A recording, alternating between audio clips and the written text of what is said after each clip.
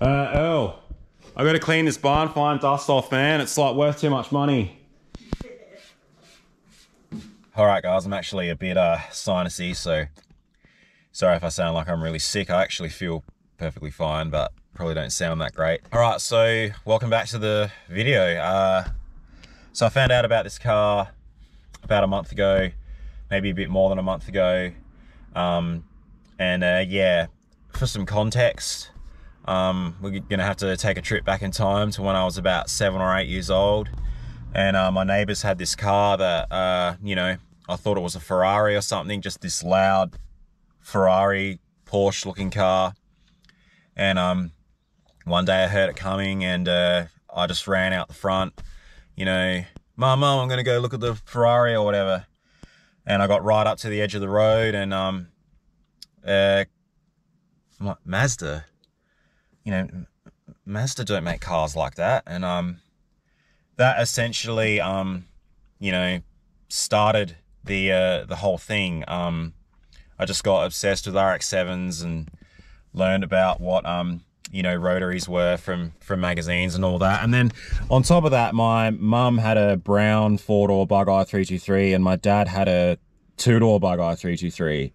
So that's basically what started this whole obsession with Mazdas. And, you know, my first car was a 323, which if you've been watching the barn find wagon series that I'm doing at the moment, then you'd know about that hatch sitting in the corner of my workshop. That's actually my first car that I've had since I was 16. So, yeah, that car was a Mach green Series 1 Savannah RX7 with the flares and everything, and that my neighbors owned. And this car on the trailer is a factory Mach green Series 1. Not a Savannah, but still factory Mach green. So yeah, it's essentially, it's my dream car. So my mate hit me up, he was like, do you want to buy it? And I'm like, yes I do. So I've been completely busting my ass the last sort of month and a half to get it. Here we go. That looks very Mazda-y.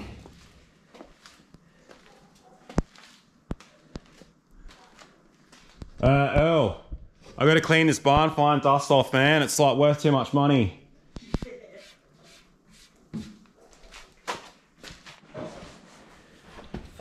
Cool wheels. 12A.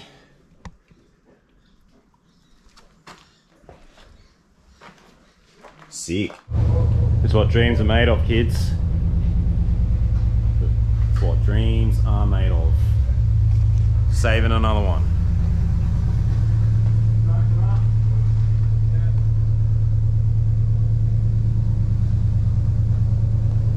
Crusty.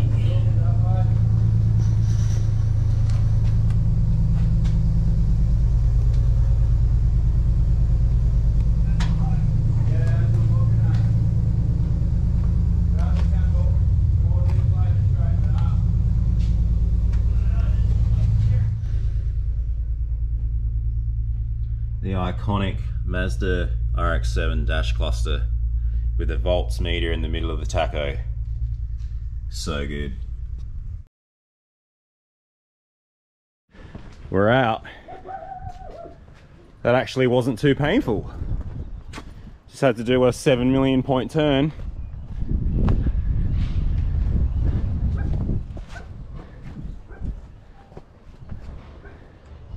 How's the patchy paint and stuff on this side? It's like something like 10 years ago you would have seen this car and just like thrown it in the scrap. It's crazy, isn't it?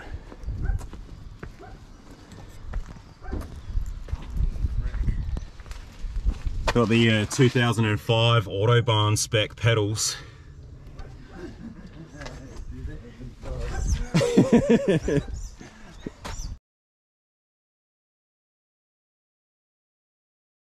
I had to stop filming before because it was pissing with rain. The car is just loaded and the car on the trailer is loaded with parts. So yeah, I've got to try and get all of this stuff in my workshop now. So let the fun begin, I guess. All right, gonna roll this thing off, stick it in the hole, and start going through all the parts, see what we've got. All right, so I got the car off the trailer, and really just sort of, just looking at it, just looking at the shape and that, it's really just sort of starting to hit me that I actually own an RX7. Like I was just looking in the engine bay before, and I was like, I own a 12A. It's 12A. I don't know, I just think it's cool. Some of you might think it's not cool, but I just think it's cool. You know, last 12A I had was the beige 323 with a 12A in it.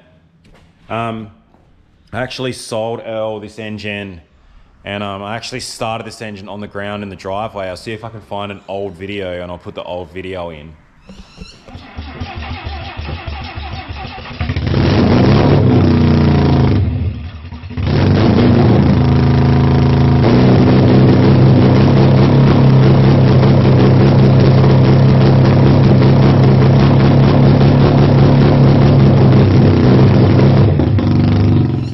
But yeah, next video of this thing, I'm gonna do the old trans oil down the carby, make sure it's all clean inside, hook fuel to this thing, and I'm gonna start this thing up.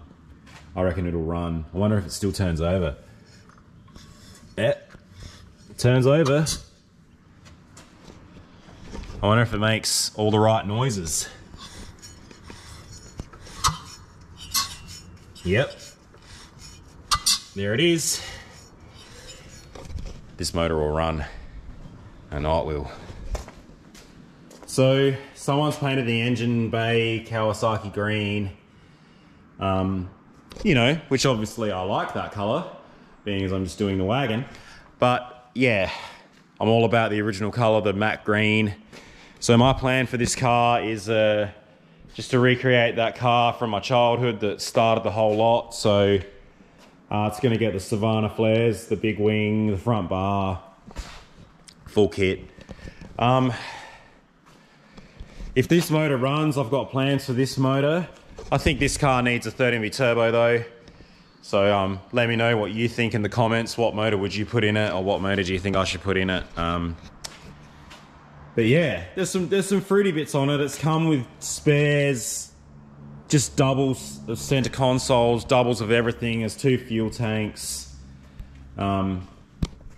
This car actually had a 13V turbo in it.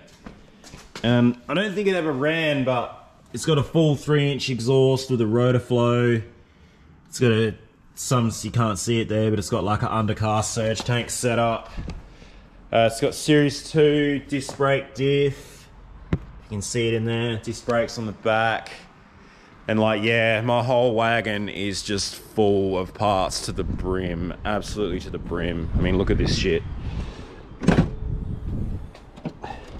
Full to the brim.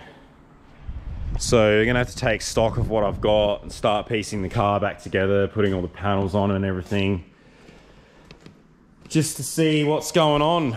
But yeah, if you're new to the channel, definitely like, subscribe, share, comment below, because I always read the comments and try to reply to all of them.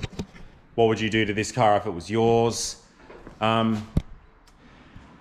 Got all the bits out. So now there's RX7 bits everywhere, sandwiched in between the 323 bits everywhere. We don't need no Skyline bits though. Those Skyline bits can go on the bin. Unless you know what model Skyline this is out of, and you need this part, flick me a message. Otherwise, in the trash. So just have a look over here. I will put a link to the barn find wagon, the build that I'm currently doing, which is next videos. There's gonna be some serious stuff, like I'm gonna be clutch kicking it, driving it out the workshop. So that's coming along awesomely. So yeah, check out that video there. Check out some of my other builds. Give me a sub. Next video this week, I'm gonna get that motor running. So stay tuned for that, and thanks for watching.